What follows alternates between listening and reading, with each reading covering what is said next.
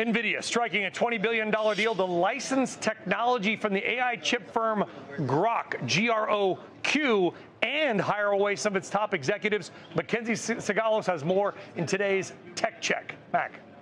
Hey, Brian. So Nvidia's dominance in AI chips is so big that the next moves are about locking in what comes after GPUs. Now, this Groq agreement, it brings over the founder, key leaders, and the company's IP. 3 months ago, Groq raised at a $6.9 billion valuation. So this is close to a 3x premium and by far Nvidia's largest deal yet.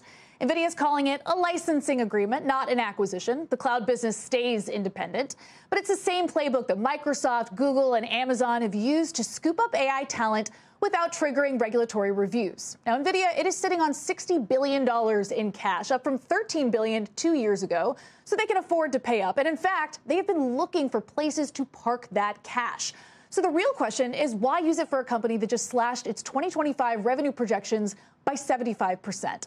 And the answer comes down to chip design. Groq's chips keep data closer to the compute on the processor itself rather than shuttling it to separate memory chips. Nvidia's GPUs rely heavily on high bandwidth memory, a supply chain controlled by just a handful of firms. So this deal could ease that bottleneck while helping Nvidia design cheaper, more power-efficient server chips for running AI applications. But there's also another way to read this. Gil Loria from D.A. Davidson told me that this looks like an entirely defensive deal. Nvidia wanted to make sure that technology that could challenge its lead didn't end up in the hands of Broadcom or AMD. Nvidia controls roughly 90% of the AI chip market and faces antitrust scrutiny in the EU, UK, and China. So this lets them add capabilities while avoiding the M&A spotlight. And it eliminates one of the few credible competitors trying to chip away at its dominance in running inference workloads. Guys? Mac, that's exactly where I was going to go with you. Are there other competitors to Groq with a Q in this marketplace? Could we see more M&A or more exotic deal making, if you will, in light of this? Well, we know that Intel is looking to make an acquisition on that front as it beefs up its chip program.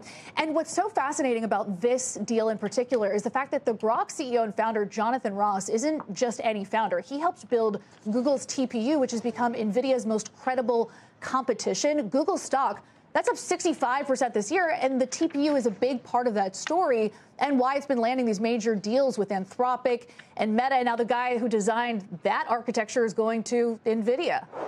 Do TPUs kill GPUs? TPUs are essentially Google's alternative to GPUs, yes. And so they are cheaper to run. Google has been pretty quiet about what the price point is here, but we have seen a lot of people start to pivot to Google Cloud, and because the TPU has such a good reputation out here in Silicon Valley, also on the street. All right, MacKenzie Sigalos, thank you.